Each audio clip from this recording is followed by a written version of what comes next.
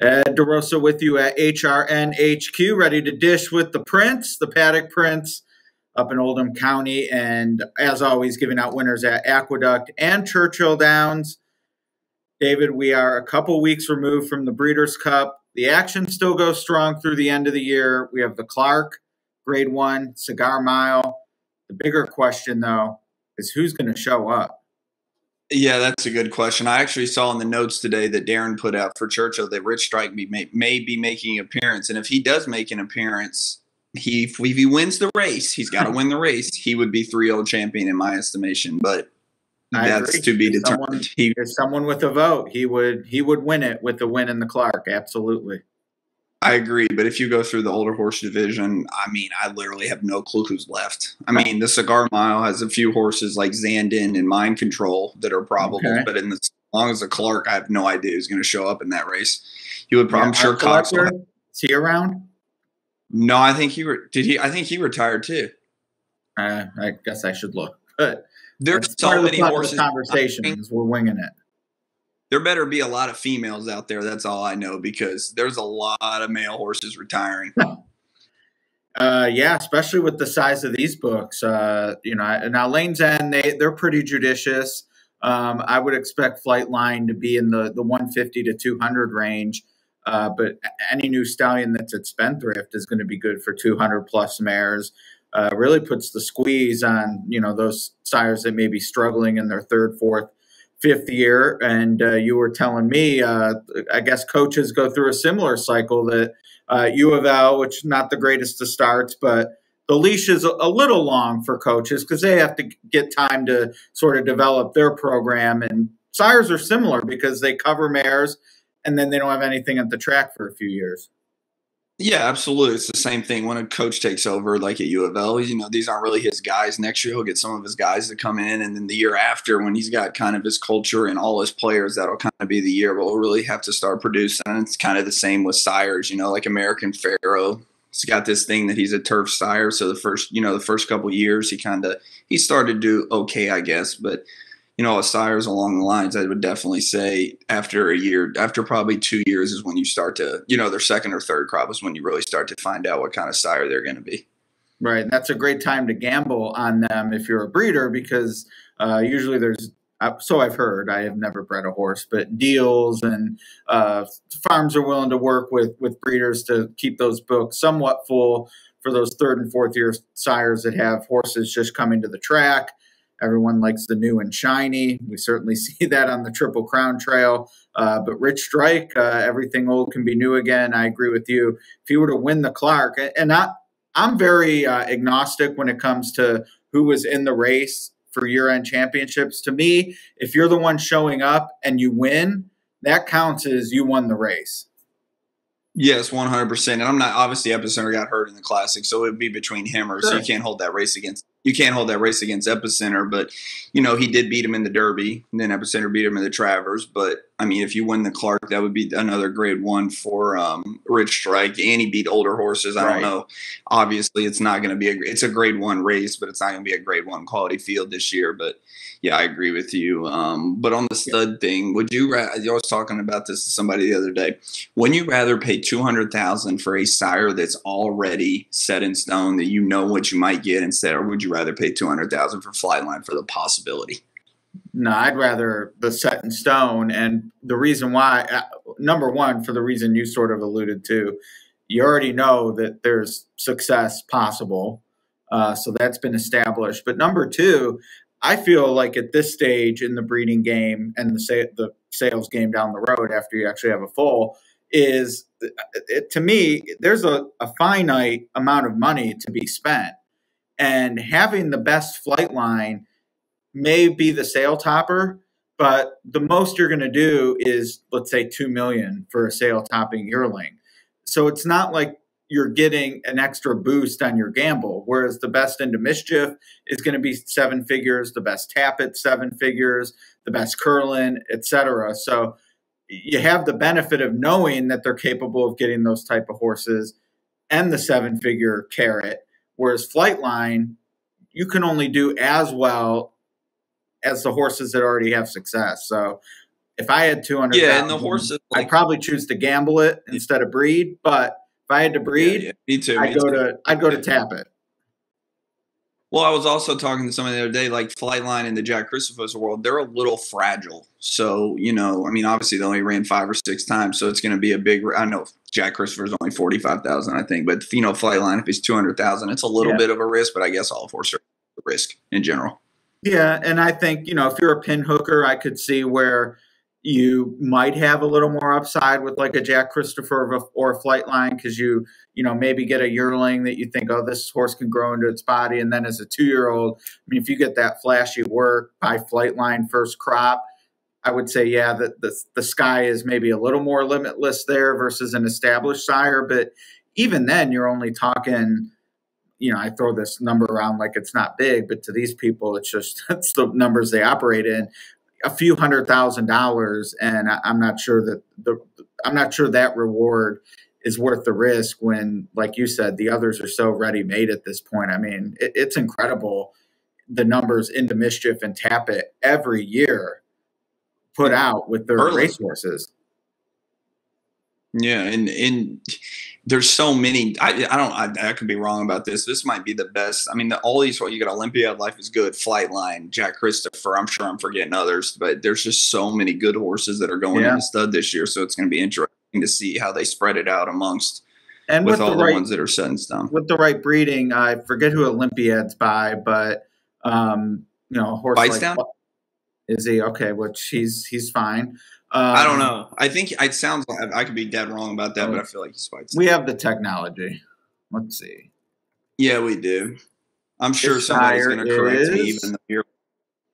Bitestown. Well done. Wow.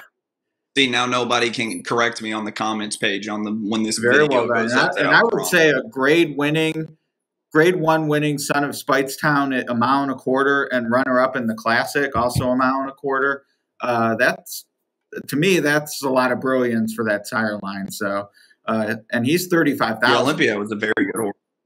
Yeah, so, Olympia was a very good horse. I mean, he ran. Yeah, he ran 9 races this year, and I think only 8 races. Maybe he ran 1 bad race. Right. So he's very durable, and he ran. He ran all the way. I thought his Foster was the best older male race outside of Flightline.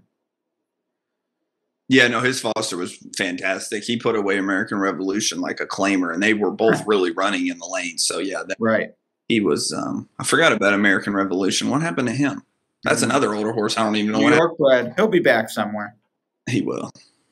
He will. Well, another hot topic this week is we are starved for some racing content, which we'll have next week, Stars of Tomorrow 2 and the Clark and all that good stuff. And then the week after Cigar, or 2 weeks after the Cigar and Remsen, Demoiselle. But announcer is a very hot topic. My good friend, Ray Catolo of Harnessland fame, called the races last night at Rosecroft. Parks has a new announcer, Jessica Paquette. Neither, I would say, has joined the pantheon of the best currently, which is why I'm going to ask you, who is your favorite announcer going right now? Okay, this is going to be a 2-part answer for me because I have to answer this. You know, this is a 2-part answer. I know, there's politics involved.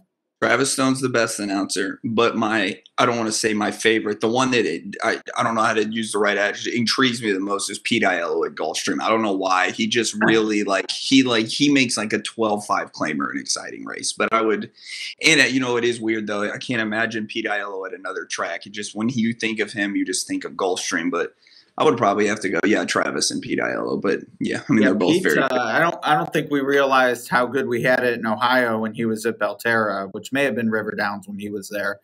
Did he go to Oaklawn?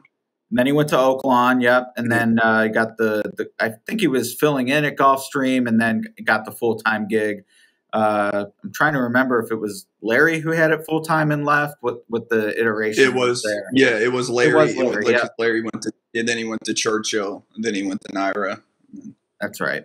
So, well, I agree on Travis, and I'll shout out to another guy who's plied his trade in Ohio before and who starts this weekend at Fairgrounds. Not starts his career there, but starts the meet. It's been there for a long time. But John G. Dooley was the voice for me growing up. And to me, he feels like an MC, which is why I think he really worked at Arlington, which was a park that had a live crowd and, just did a lot for the live racing scene more than simulcast.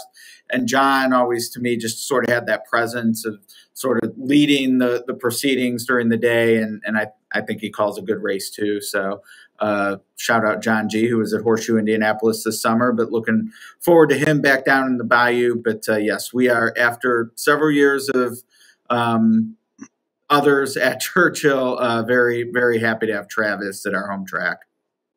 Yeah, and I'd be filled. I think Paul Espinosa is a good announcer at Charlestown as well. Better call Paul. I think, no, if there's a next big opening or, a track a little more upscale than where he's at, I would think he would be a good fit for a track because I think he's also a really good announcer. Yep. No, and it's easy. We get so lost into playing our circuits and such, and I'm not going to start naming because then I'll leave off people that I think are really good. But I do encourage people to, pop on a replay every now and then or between races, check out a different track because I'm always fascinated by the flair and the different styles that these announcers bring to the mic. And it's, not an easy gig. So it's kind of cool to appreciate what they do from up in the stands. But John G. this weekend, Travis ongoing now. This will be out long after the day's proceedings, but I know you and I are both out for revenge after getting bumped in the early pick 5. Yeah, I'm going to definitely have to take a late look at the late pick 5, but we were just trying to beat a chalk. So right. Yeah, but and I think with track announcers too, like Pete Isle reminds me of Gulfstream really good. Travis is really good here with the Derby and everything. And I think tracking out, you get used to them. Now, Naira's going to be a little difficult because they're going to be playing roulette at their track announcers. Not going to be calling a specific day, but that's one track that I don't know what's going on with their track announcers. But back in the day, they had Tom Durkin, and it was set in stone that it was Tom Durkin. Now it's a bunch of people. Yep. Yeah, they're rotating. Chris Griffin. I'm not sure when he takes over soon, though. I think after the Cigar Mile, and then Embryon's only calling Belmont. Right. And then Frank Miramati is calling Saratoga. And then it goes back to Belmont, and then it goes back to Peter Griffin. I don't know. Yeah. Chris Stabile might get it. Not the family guy. Stabile. Yeah.